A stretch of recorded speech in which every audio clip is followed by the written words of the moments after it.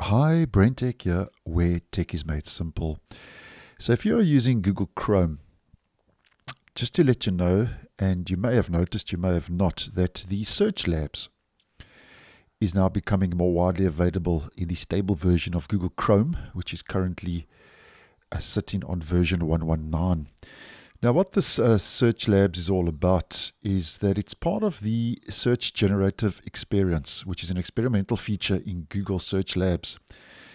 And if we click on that, what it does is it opens this little menu, which says SGE, which stands for Search Generative Experience, as mentioned. Generative AI in search. So you can supercharge your search to find what you're looking for. Google says in faster, easier ways, get AI-powered overviews to quickly get the gist of a topic and easily follow up. Let AI do the heavy lifting for you. Now, this is turned off by default.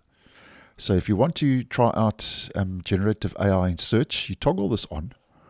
And now, as an example, if we head back to Google search and I'll just do a search for Google, just to demonstrate for this video, you'll see right here at the top, get an AI-powered overview for this search. And then you can generate that, and there you go.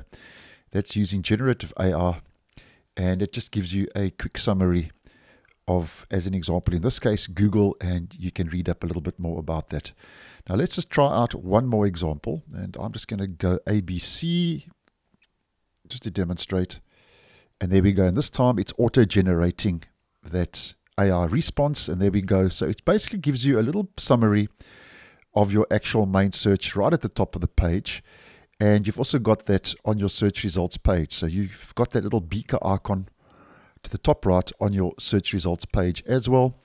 And at this stage, if this is going to be a handy feature, personally, I don't know. It's just rolled out in my region since, I would say, the middle of last week. So I haven't had too much time to fiddle around with this.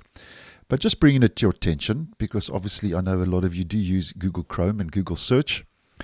And that's the SGE Generative AI in Search. And this is just another avenue now where obviously Google is pushing AI into the browser. And if it's going to stay around, this little beaker icon called Search Labs, that's part of the new tab page now, and the search results page, basically the menu here in the top right. It's anyone's guess if it's going to stay and stick around, but nonetheless, just wanted to bring that to your attention.